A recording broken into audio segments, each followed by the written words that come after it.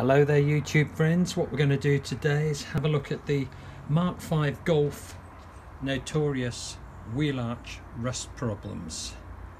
Now this wheel arch problem is caused by the mudguard liner, the fitting that held the mudguard liner in place, causing a water trap right at the top of the wheel arch, and Volkswagen had to repair these for nothing under the 12-year perforation warranty, and if I could have been bothered to take the car down, could have had it done. Anyway, here we are, and we're going to have a go at repairing this rust in a DIY way. Right, we've removed the road wheel, so now we're going to take off the liner.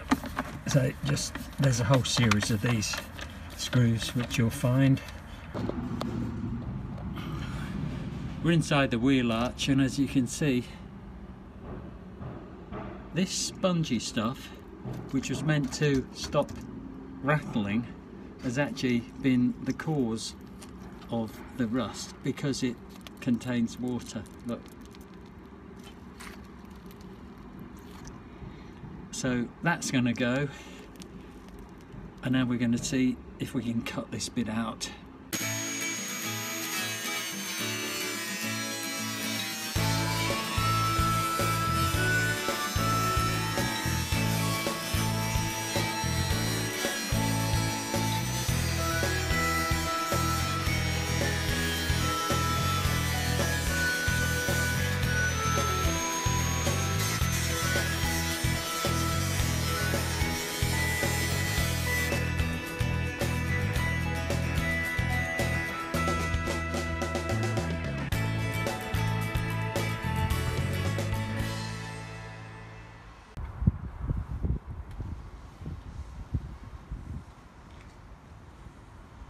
Right, what I've done now is formed up some thin sheet metal. This was actually an old baking tray cut up with some tin snips, and the idea is that this will form roughly the right shape for my fiberglass. We'll see in a minute. What I might do is coat it with plastic sheeting, cling film or something, so that the fiberglass doesn't actually stick to that metal. Right, here we have some fiberglass, quite a lot of it actually, but we won't be needing that much today. So what I'm going to do is really try and cut a piece to suit that shape. Right, well, this is how it looks at the moment. What we're going to do now is make up some resin and see if we can paint it on to our wing. Right, I'm just going to knock up some resin now, probably at 3%. So I've marked my container. That line is actually 200 milliliters, centiliters I should say. So we're going to add 200 of this resin and six of something, 6 grams. I don't know why they measure this in grams. Doing it in liquid form would be easier.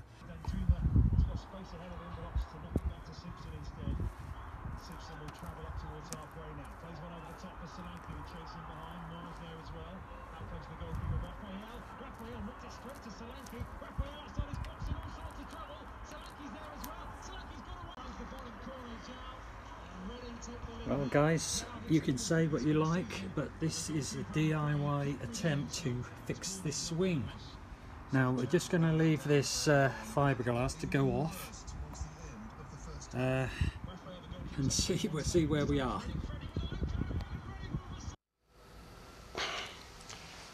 Right, we're going to have to trim this back a bit. So to give us a line, we've used the old old-fashioned device, pencil and a piece of string, to give us a rough idea where that line is. And I'm going to try and just cut this back to that arch there.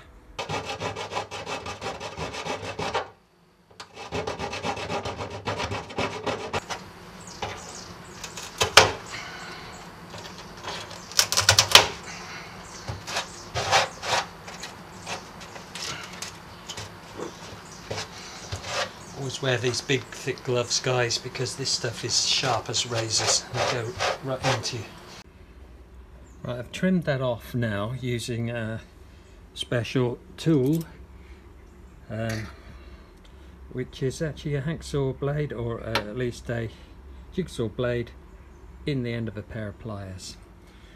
What I want to do now is see if I can form a little return like this around the edge of the repair, and I'm going to stick that on. We'll use a little bit more fiberglass just to top this up, and I'm going to spread a bit more fiberglass matting on the inside just to strengthen the whole job up. Right guys, just to show you how it looks on the inside, that's the fiberglass mat. We've removed our metal former and a sheet of plastic. What I'm going to do is strengthen it up a bit by adding a little bit more fiberglass in here, and then we will try to form a little return lip on here. Right, I don't know if this would work, but I'm thinking I could cut this corner right down to nearly nothing to see if we could get it to form an edge on our fiberglass.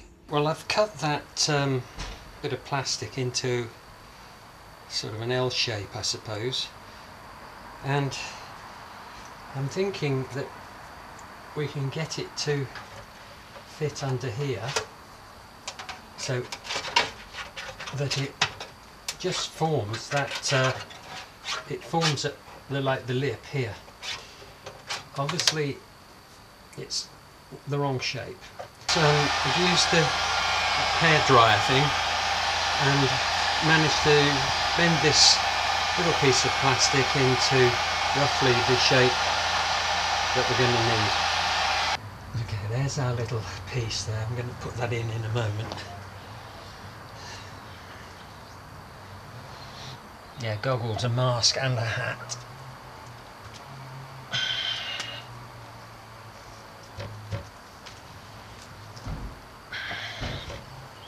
And so I came to see her, to listen for a while.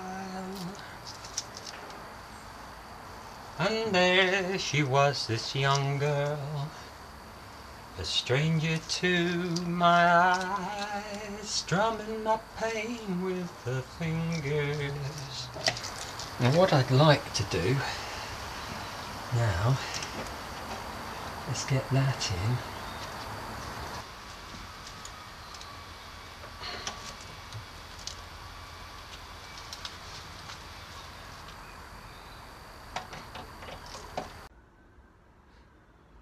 Right, well, we've had a bit of a go. It looked okay, then I decided to be a bit clever and ended up dragging half of it back off again. But you know, that's what you do when you're on a DIY job. The resin's gone off now, so we can't do anything else.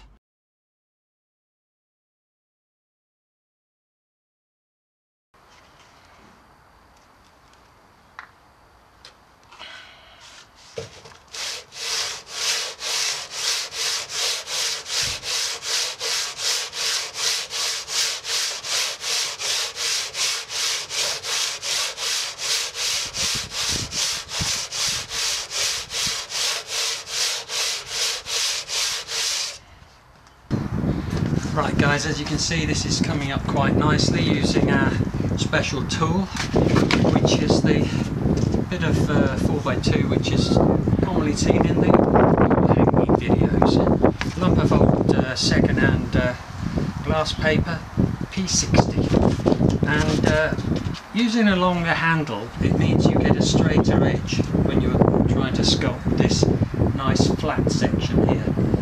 So that's what we're using, and hopefully tomorrow we'll be able to use some filler on here and get this looking really like a nice job.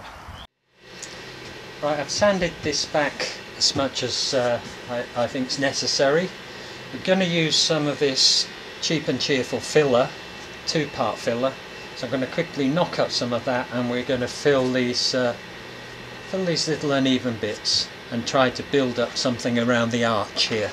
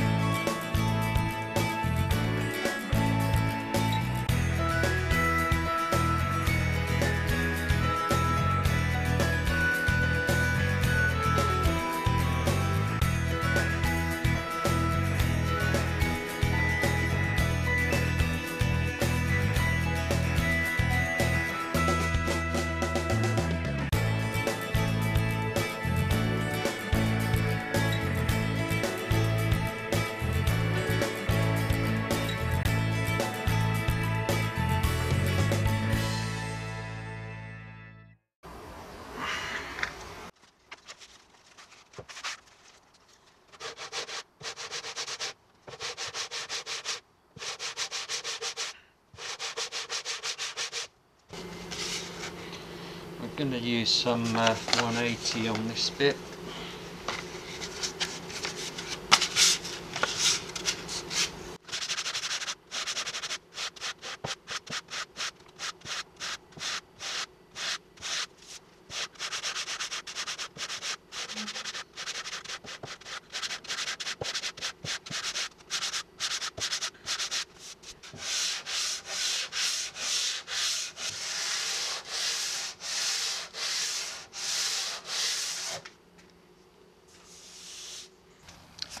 Right, I'm not sure if this is a good idea, but I don't want a hard edge on there, so the sponge will kind of help form that shape.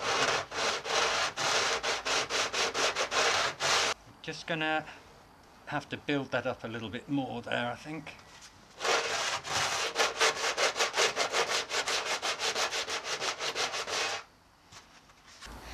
Just filling any of those tiny blemishes.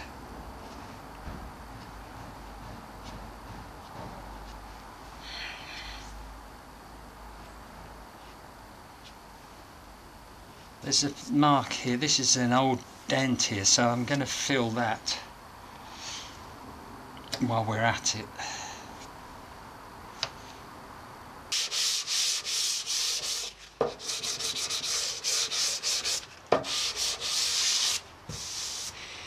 Right, I'm going to call that done. We've rubbed it down with the 180, that's glass paper I think, and this what we used to call wet and dry, this is 40 grit paper. I could go finer and finer and finer. I could also get some finer putty just to fill in these tiny little blemishes which I haven't been able to get out.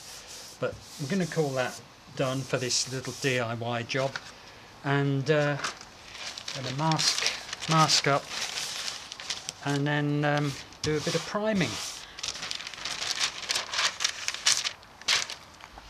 We got some very cheap and cheerful primer here, so warmed it up a little bit by putting it on the radiator. If I had a respirator I'd be wearing it, but I've just got a COVID mask.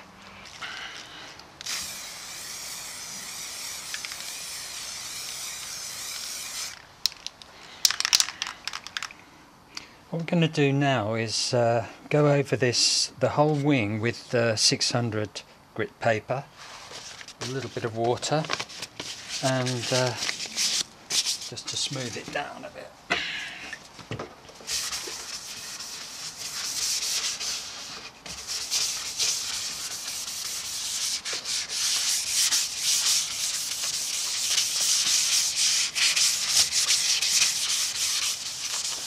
Just being careful not to go through on this shoulder, because we don't want to penetrate through the primer. We go over with a bit of 1000 grit paper now, just to take out the little lines made by the 800.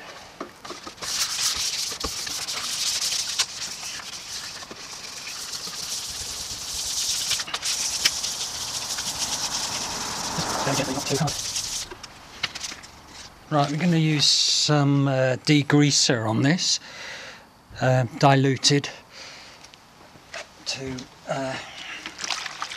make sure there's no contamination on here.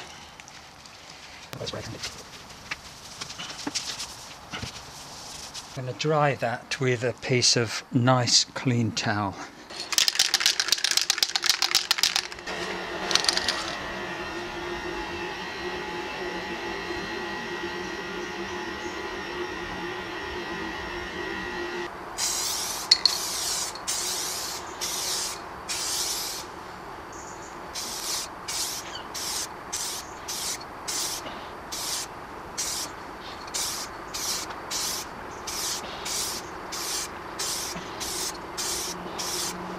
Using this auto paint from Huddersfield, which is the Reflex Silver LA7W, and it looks like a very good match. Don't forget to use a respirator, guys. This comes from Screwfix, not terribly expensive, but well worth not getting this stuff in your lungs. That's our top coat done. So what I'm going to do now is give it a very light rub down with some 1500 paper, wet.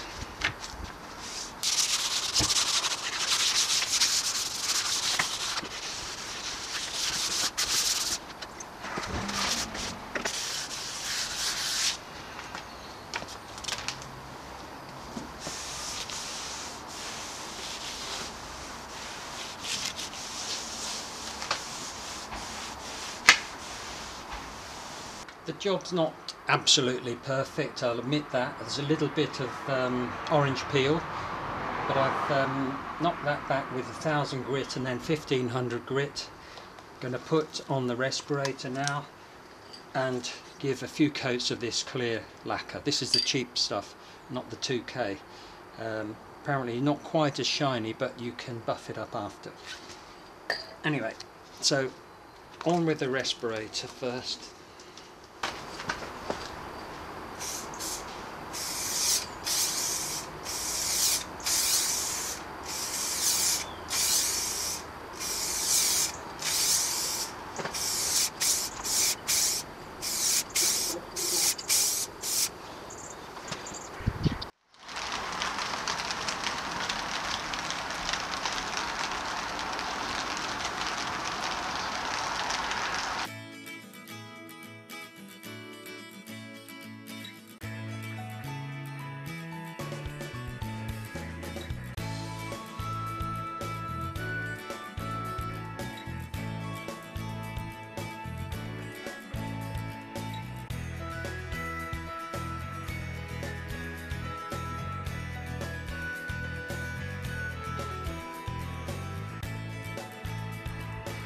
Right, we're going to call that done now. I think we've spent enough time on this. It is not a world-class repair. It's an amateur hour, a driveway body shop repair. We've had a go at fixing the rust on this Volkswagen Golf, the Mk5. I'm not going to get it as shiny as the original Volkswagen gloss, not using a rattle can, the cheap version. If I had a mechanical electrical polisher, we may get it a bit better, but we haven't got one of those, so we are where we are. Hope you found this interesting, guys, and I'll leave a link below to some of the bits and pieces we've used. If you'd like to subscribe to my channel, that'd be good, and you'll be able to see how we got on in the future. Thanks for watching.